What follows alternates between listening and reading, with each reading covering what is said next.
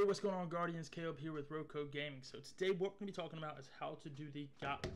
Now this is considered one of the harder parts of the raid. The dogs is pretty easy, although it can be very frustrating. It's easy. There's not a whole lot of mechanics going on. You're not trying to do a thousand things at once. Once again, with the bathhouses, pretty simple, just rotate.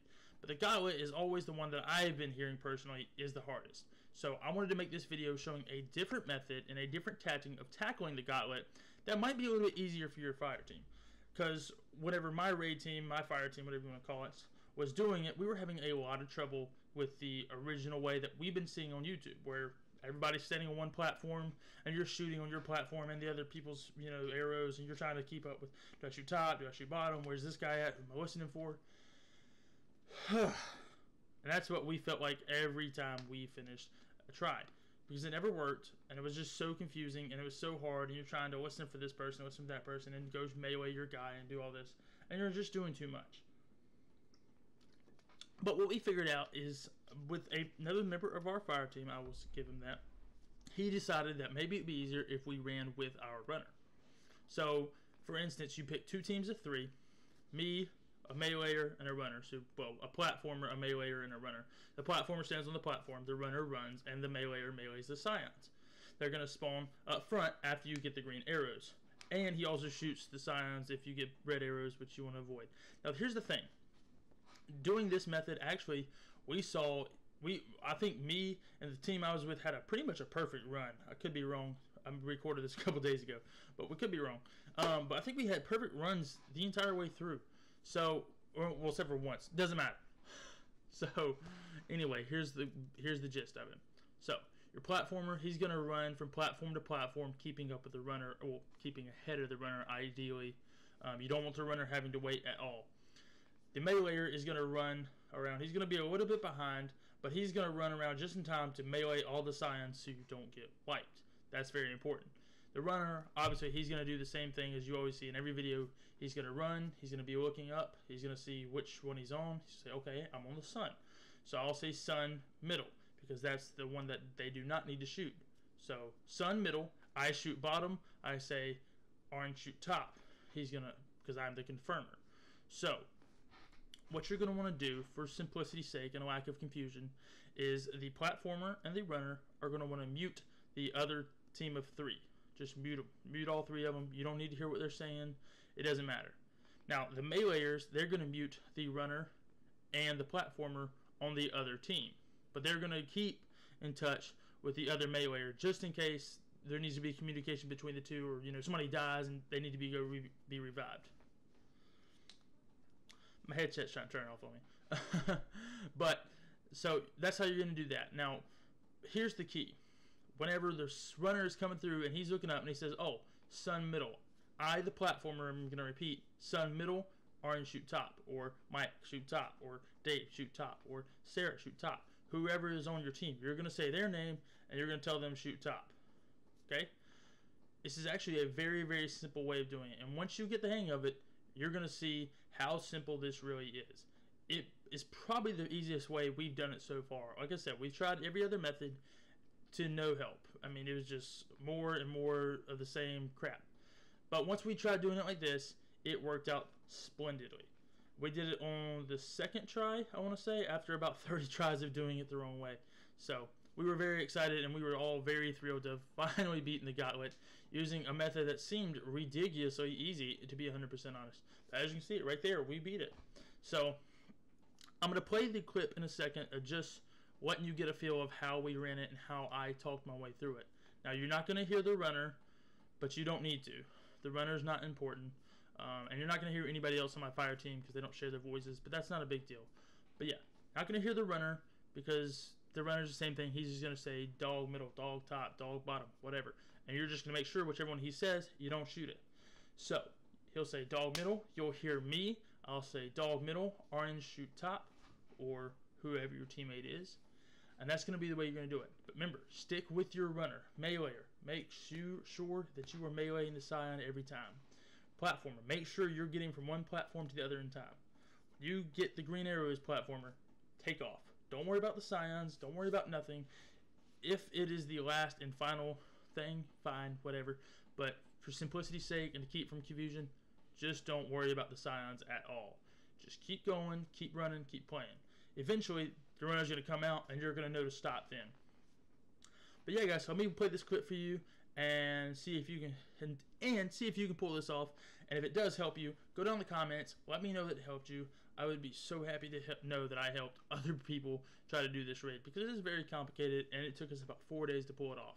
But anyway, guys, thank you so much for watching. I do hope you enjoyed the second part of this clip. Here it is. Dog middle.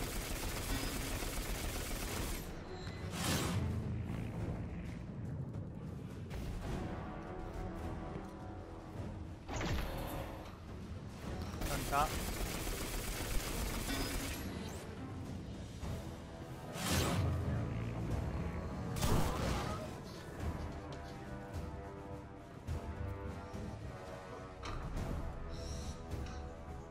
Me and orange juice over here are rocking it.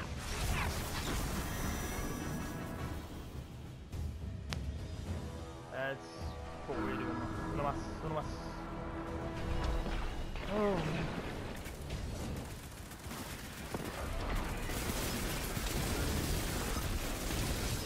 Probably the most stressful plunge you could possibly have.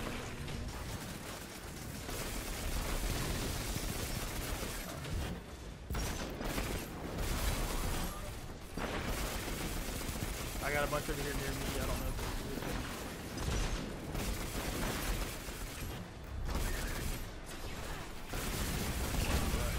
it's a little bit of ways away. Oh.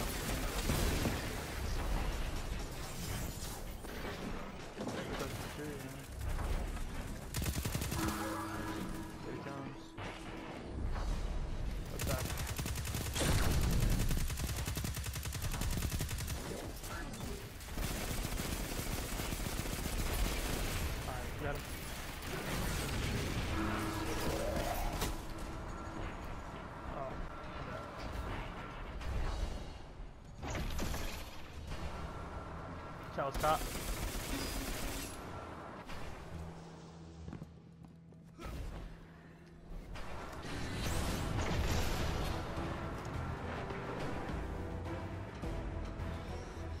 Active stop.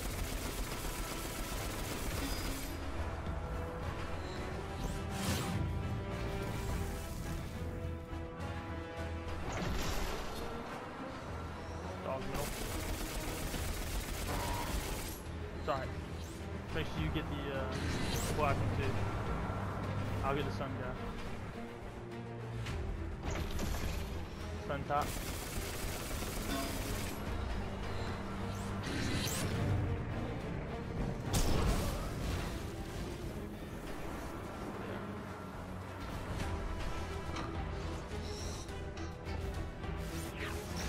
Should be a black sign. So. I didn't see him either, Jones. Alright, let's do this, boys. Alright, I got top right.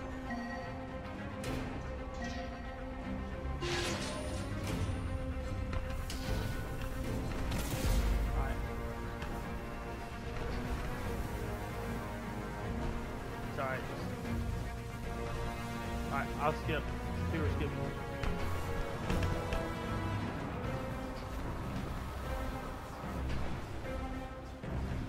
Alright, I'm going middle left. Nope.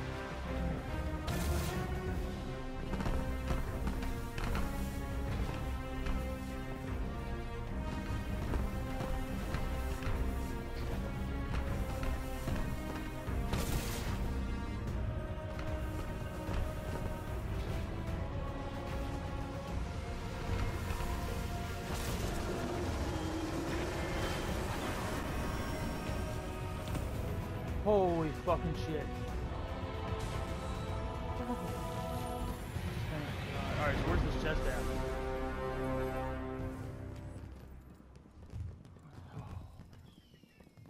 Yeah. Oh dear God. Alright there, guys. So as you just saw, we did end up actually beating the Gauntlet challenge with this method. It is very easy. It is very nice. It is very simple. Very non-confusing. Very non-confusing? I don't know. It was very difficult, and honestly, I'm really tired because we just finished the raid. But I do hope this helped you guys. I do hope you enjoyed this clip, and I do want to know if it did help you. So let me know down in the comments because I'm genuinely curious. Does things like this help you? I would love to make tips and trick videos on the raid. So if you need them, if you want them, if you loved them, let me know. Alright guys, thank you so much for watching. Don't forget to like, subscribe if you're new, and bye for now.